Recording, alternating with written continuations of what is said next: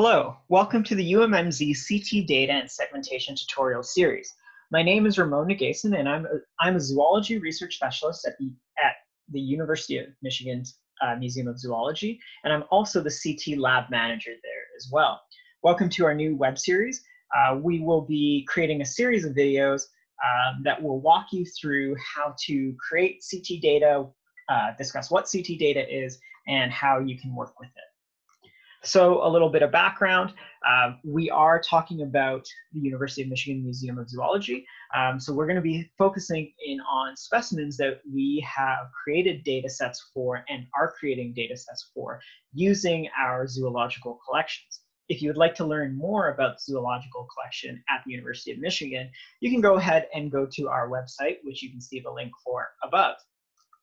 Now, we are going to be talking about our CT lab in particular through the course of these videos. So here you see on screen a Nikon micro CT scanner. With this machine, which is located in our wet collections, we are able to take specimens out of the collection, scan them, and generate quite a bit of data about them. So here on the side, you can see examples of some of the things that we can get from these types of data sets. We have two 3D models, one of a snake and one of a rodent.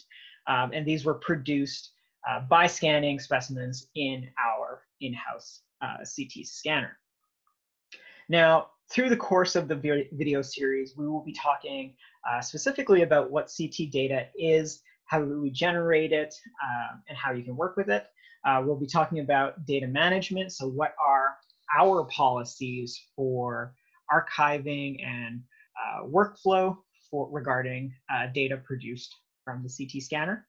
We're going to be talking about segmentation, which is the process by which you can take two-dimensional images from the CT scanner and turn them into 3D models. And then we will also be talking a little bit about data analysis, because you may want to use these 3D models for morphometrics, biomechanics, what have you. So we'll talk about those as well. Now, just as a brief overview, the way we produce CT scanning is sort of shown right now on screen with this diagram.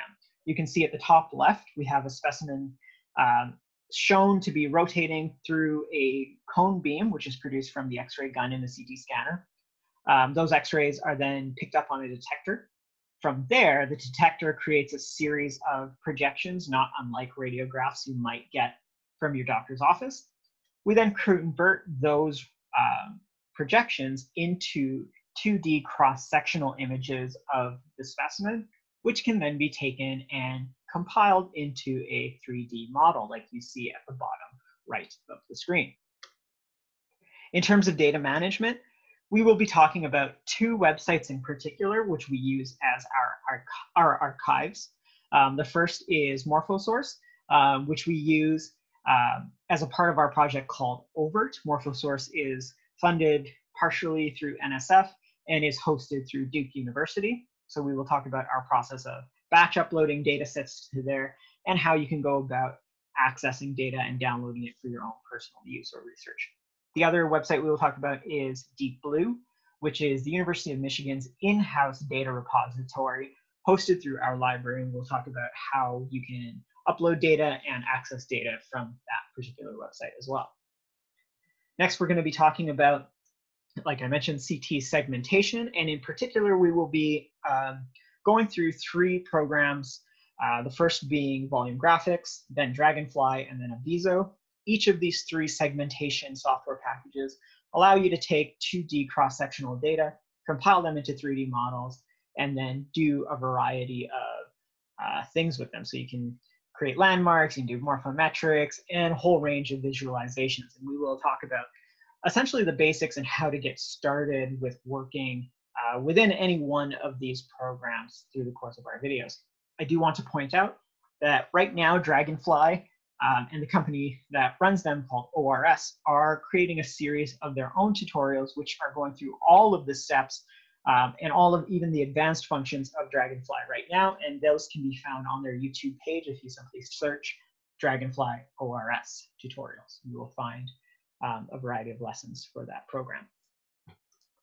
So the overall goals of this tutorial are for users to understand what CT data is, understand our data management policies and workflows at the UMMZ, and to have a basic understanding of how to work with CT data in a variety of segmentation programs, and to start to do a little bit of research and some data analysis. So with that, if you have any questions, please feel free to send me an email at the email that you can see on screen right now. And keep an eye on our YouTube page, as we will be uploading more videos in the near future. Thank you very much.